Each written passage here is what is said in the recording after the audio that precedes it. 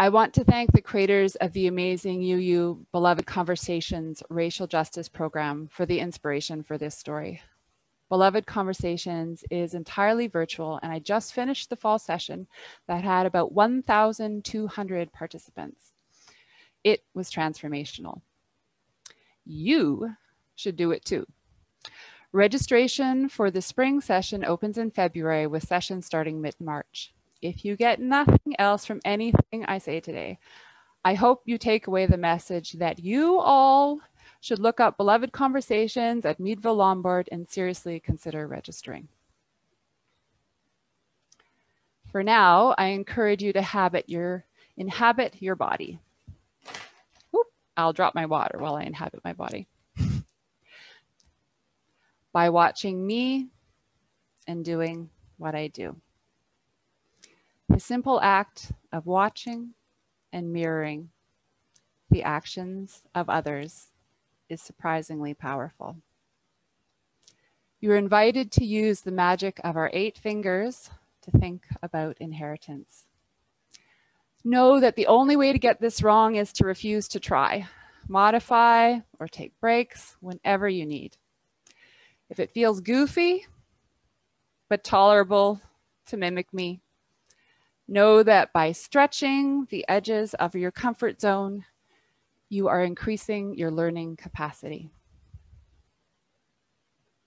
The litany of my family stories could fill the rest of our time together, but fear not, I boiled this down to something more like poetry. I encourage you to explore your own family stories along with me. Please tread gently if pain arises for any reason. However, and through whoever you arrived in this world, I am so grateful that you are here today. Perhaps holding some gentle space in your heart for hurts from the past will bring us some healing. Perhaps today is a day to lean in to the nourishment of blessing. Or maybe it will be a mixed bag. Let your inner wisdom be your guide when exploring your inheritance. Let's begin.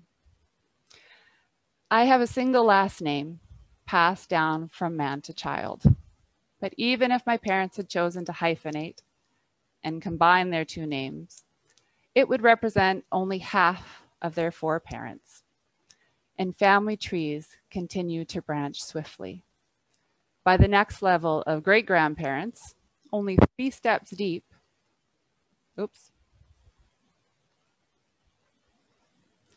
14 lives have biologically led to us.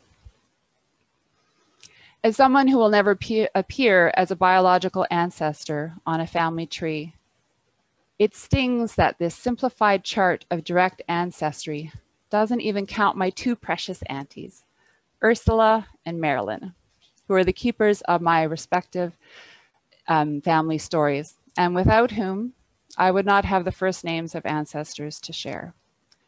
A complex web of biological and chosen family are vital to ancestry. All family trees are dangerously oversimplified.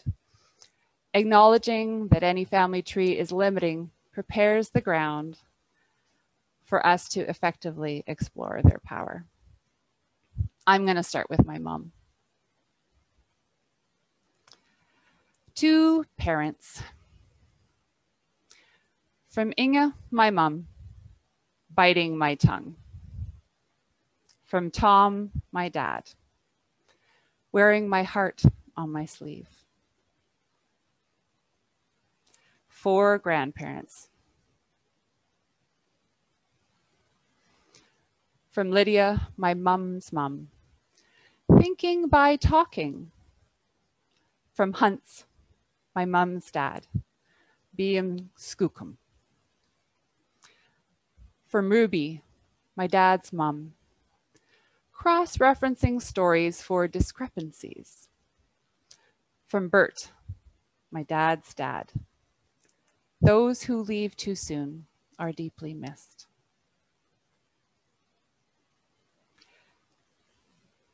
8 great-grandparents.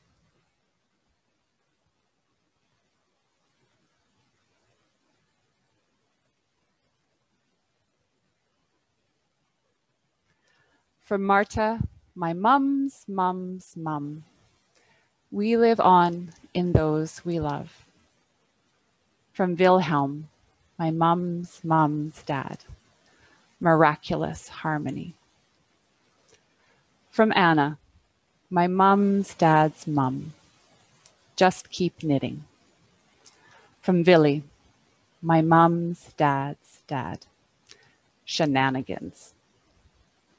From Anna, my dad's mum's mum. Thrift and curls. From Malcolm, my dad's mum's mum. Oh, my dad's mum's dad. Malcolm would like that probably. One step at a time. From Bessie, my dad's dad's mum. Trousers. From Frank, my dad's dad's dad. Winging it. Stories grow sparser as I reach my 16 great-grandparents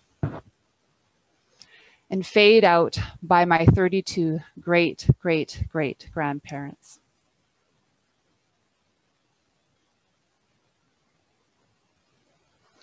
But these 62 ancestors were real people too, and each of their lives and choices led to me and shaped my world. What we do with our lives now matters. It matters to the next generation and to those that follow them and the children of our children's children. Our stories too will become sparse and eventually fade entirely. But even then, our actions will have shaped the world. Feel yourself in this moment as a generational pivot point between those who have led to us and those who will follow us. What came before? What is yet to be? What is your inheritance? What is your legacy?